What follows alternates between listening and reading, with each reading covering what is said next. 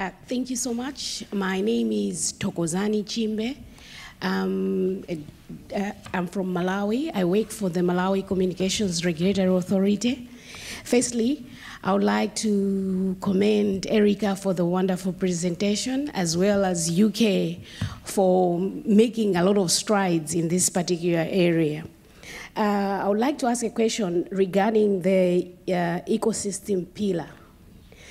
I know that when it comes to cybersecurity, women are always one of the vulnerable groups that need to have specific deliberate interventions. Is there anything the UK has done in this regard? We would like to learn from because you cited that best practices is cybersecurity is borderless, and we can't do away from best practices. So, what are some of the things that the UK has done in the ecosystem pillar to incorporate women, or not to leave women behind? Thank you, madam. Is there another question on this side? No? Yes, please. Okay, my name is Dr. Emma Otieno from Communications Authority of Kenya. That is a regulatory authority in Kenya. You spoke about the issues of building strong partnerships in this space of the cybersecurity. We have, of course, different ecosystems in our various jurisdictions. So I'd just like to understand how the UK is succeeding in terms of managing the cybersecurity when it comes to that aspect of building strong partnerships, and what examples we can take home. Thank you. I'm not understanding that question, sorry. Did you say with partnerships? Building partnerships, yeah. Actually, the aspect of building partnerships in fighting the cyber threat. Okay. Yeah, how are you doing it? Thank you.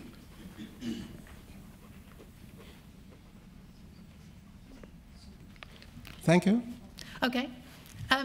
So in terms of what we're doing with women, I mean, for us, it's not just about the fact that every part of society has a different interface with the cybersecurity risk. But in the UK, we perceive that there are not enough women actually in the cyber sector. And so we're looking at women, and we're looking at diversity actually in the cyber sector. What we see in having more women and more diverse communities actually working in cybersecurity helps us to develop a much stronger response, because part of what we need to do is almost think ourselves into the heads of the people who are perpetrating these crimes. And the more we have a cultural mix and the more we have a gender mix, the cleverer we're going to be in terms of understanding what's going on here. So for us, it's really important that we attract women into the sector.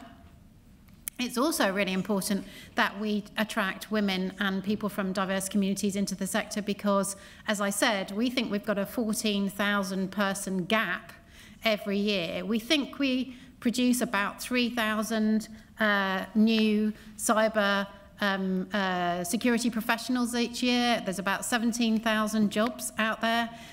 So we've got a big gap. And what we have in terms of the cyber sector is something that perhaps is not encouraging lots of different people in. And one of those reasons we think is about what the cyber sector looks like. So whether you're attracted because you can see other women in it or you can see other people from diverse communities. And then the other is, as I mentioned, the National Cybersecurity Council have been trying to make sure that the pathways are really clear. I mean, interestingly, when we've spoken to young people, particularly young women, they are very ambitious young women and they have a very clear career goal. I'm sure that young men too have the same thing going on for them. But what happens then is young women say, well, I can't see my way through here. So I'm not going to actually invest in this kind of education because I don't know where I'm going with it. And we're trying to remedy that. So for us, that's really important. In terms of partnership, we work on elements like secure connected places in partnership with local authorities. So we're doing that with local government. we have this program which is called the UK C3, which is a clusters program. So we recognise that if you, in places and spaces, bring together a number of organisations who are working in that place and get them to work together, that you can share best practice. But what we are also doing is making a partnership of all of those different places and saying, can you in the northeast tell the people in the southwest what you're doing, and vice versa. So using partnerships to share knowledge, I think, has been very successful in the UK. And the UK C3, this clusters partnership, which we only set up last year, has been very successful and very popular in terms of understanding what best practice is and then transferring that knowledge. So quite important for us. We also, I think, really mostly over the last 18 months, and particularly obviously picking up since we've been able to get out of the UK and do some travelling, are really building partnerships with other nations. And so we know that if we look at particular issues, so for example, we've just brought out a code of practice around application security, app security.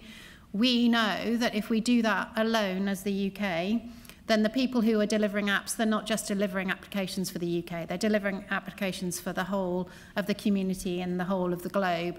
And so we've done a lot of work with international partners, particularly with the US, who obviously have another massive market, making sure that when they are approaching app developers and the online platforms where you can buy your applications, that we're all doing that in the same way. And the more that we can do that across the whole of the globe, the stronger our community will be in terms of making sure that we're not acceding to cyber threat.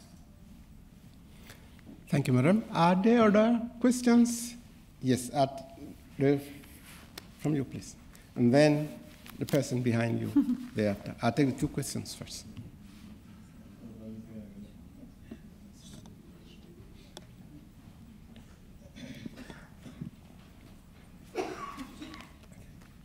Morning. Morning. Mangangole Tsikinyane from Lesotho. Do you have a cyber incident response strategy and teams? We normally call it SET. Do you have that at a national level, or is it at organizational level? Because we've seen that other countries don't have it at national level. Is the UK, or do the UK have it nationally? And if yes, who is running the SET? Next person just behind you. Hello, I am Mudupe from Lesotho. My question relates to the international pillar. So I believe that, okay, let me say, John, in his presentation, he talked about collaboration on security, cyber on security. So my question was, can you cite maybe a case study where you have a working relationship with any country, whether it's Africa, Europe, or anywhere else, where you have started working on this issue? Thank you. On the cyber incident response strategy, yes, we do have one. It's not in my remit because in the UK we have an agency called the National Cybersecurity Centre. It's about 6 years old now. It was set up under the last cyber strategy. They are a very well-respected organisation internationally. And they are the people who respond to all of the large incidents. So we work very closely with them. The reason why we work very closely with them is because in DSIT, what we're looking at is what is the nature of these incidents? How is the nature of these incidents changing? So therefore, what is the threat? And therefore, what is the policy that we need to be putting in place for those kinds of threats? And over the time that I've been in post, which is about, well, 3 years now, we have worked with the National Cybersecurity Centre, and we have developed policies, for example, around connected places. That is a really good example of where they had local authorities coming to them saying, we're buying this tech, we're putting it in our place, but we're not really very confident that we understand the cybersecurity risk that comes with this tech. And what happens then is that the National Cybersecurity Centre comes to us and says, can you, with your policy teams, look into this risk and try to help us understand what we should do next? And then we've worked with the National Cybersecurity Centre to use their technical expertise to set up a code of practice for connected places, which is now in place. And then it comes back to my team, who are doing some practical work with local authorities to implement that code of practice. So that's how we work with them. I would highly recommend that if you don't know anything about them, you get to know a little bit more about them. They are very active internationally. They're very well respected, and they do a lot of work internationally, like I do, to ensure that what they're doing is aligned with what everybody else is doing as well globally. On the international pillar, in terms of working relationships, so we have a number of working relationships across the globe. We do work very closely with our European partners, and I think that obviously over the last few years, that working that we've done with our European partners has gone through a little bit of a rocky road, but we're definitely back on track now, and doing a lot of work, in particular with France and Germany, which I think is really helpful for us. We also work very closely with Singapore and the US, and we think that obviously the US is a massive market, so if we can make sure, as I said, around app security, that we're aligned with them in terms of what they're putting in place, that's really, really helpful. And then Singapore is looking easterly for us, but they are a wonderful bridge. And so we also work with them. And the kinds of places where we've had particular success in that kind of work is around consumer IoT, so the connected wearables that we have, and the things like, the smart speakers and your doorbells. We put together in the UK a code of practice around how we felt those things should be dealt with in the market. We have just actually put in place some legislation that says that all of those things have to have certain levels of security in place, mostly around password, update to firmware, those kinds of things. And in Singapore, they have a labelling scheme that is based on the same code of practice. So if you're selling something into the UK market, or you're selling something into the Singaporean market, then you have to have the same levels in terms of standards of security. That's really helpful for us. That's been very successful. Just one last question, and then we'll move to the next session. Two. There's one question there, and then the SJ has a question. We have to take the floor, and then we'll close the session. You have the floor, gentlemen. Thank you very much, and very good morning. My name is Raphael. I'm from Zimbabwe. My question relates to identity in digital cybersecurity, and of course the transformation that we all want to see. I would want to understand your approach, or how far you've gone, and maybe share your experiences when it comes to social platforms that are generally used by users, where most of us are on WhatsApp. And also, if you had to take into consideration that our approach in terms of cybersecurity was to prevent the attack, but as we all know, that attacks are being perpetrated by people, say they can be perpetrated for someone in Europe and coming back, say for example, to Africa.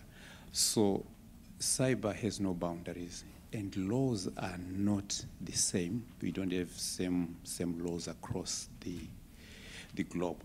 What is your approach? Because I'm seeing a problem where someone can perpetrate a cybersecurity issue wherever they are, and they will never be caught.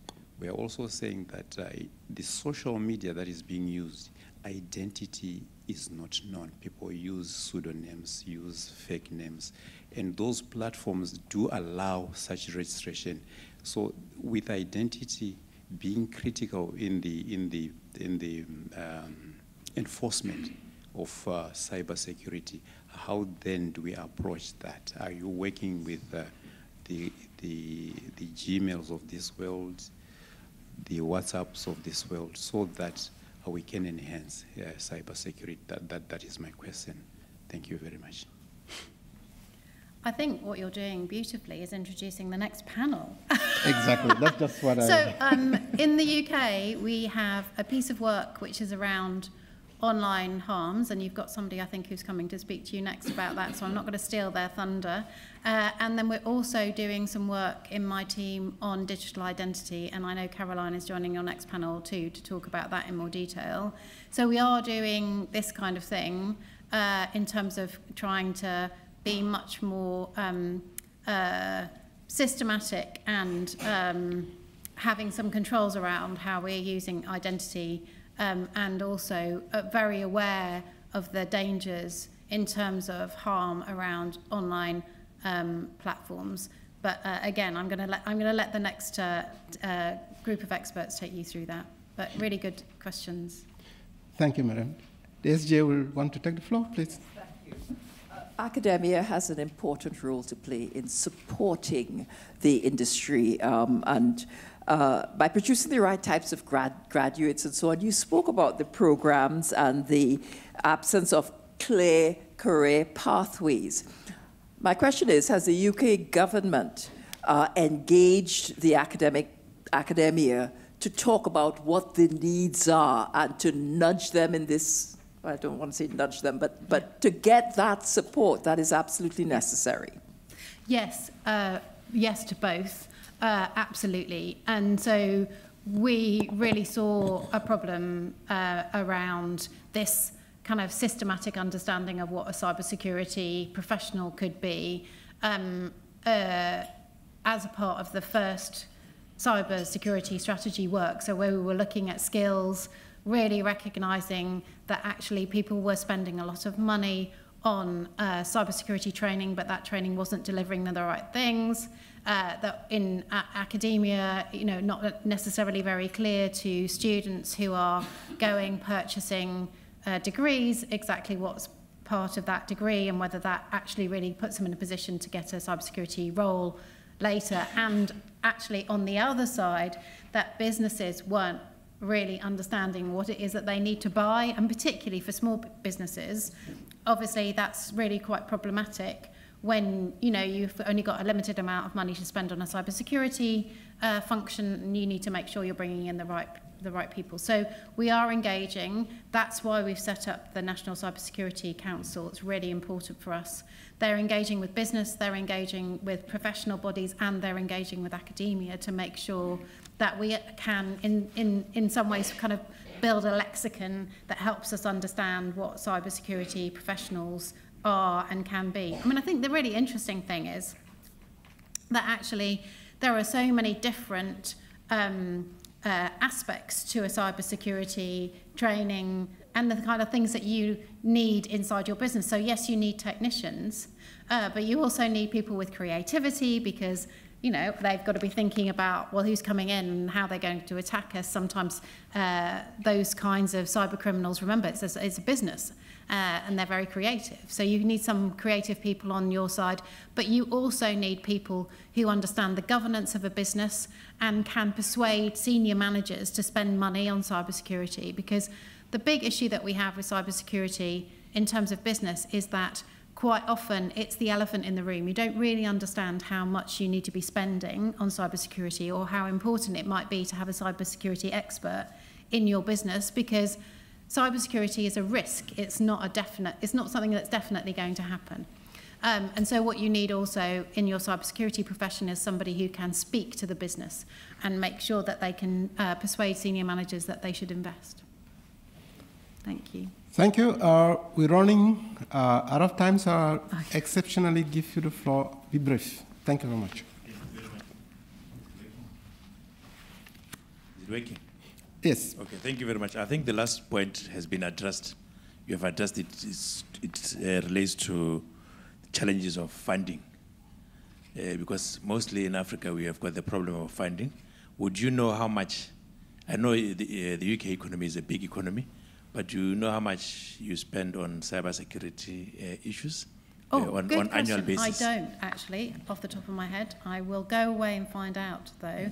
I mean, I think that we do, these are the kinds of things that are really difficult to quantify anyway. We try and quantify how much, and we said, I think it was 5.5 trillion across the whole globe in terms of, we think, cybersecurity incidents.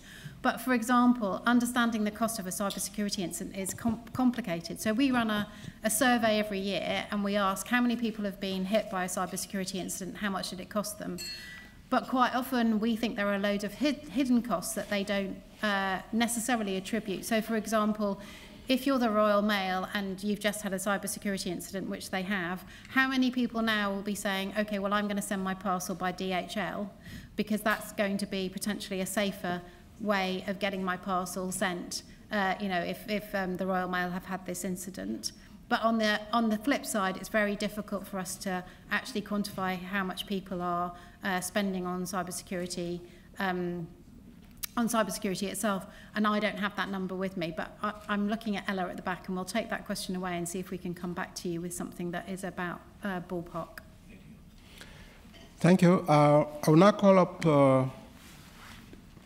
all the panelists who will be presenting. They will all come up to the stage, and then we'll make their presentations. We'll try to cut them as short as possible to catch up with time.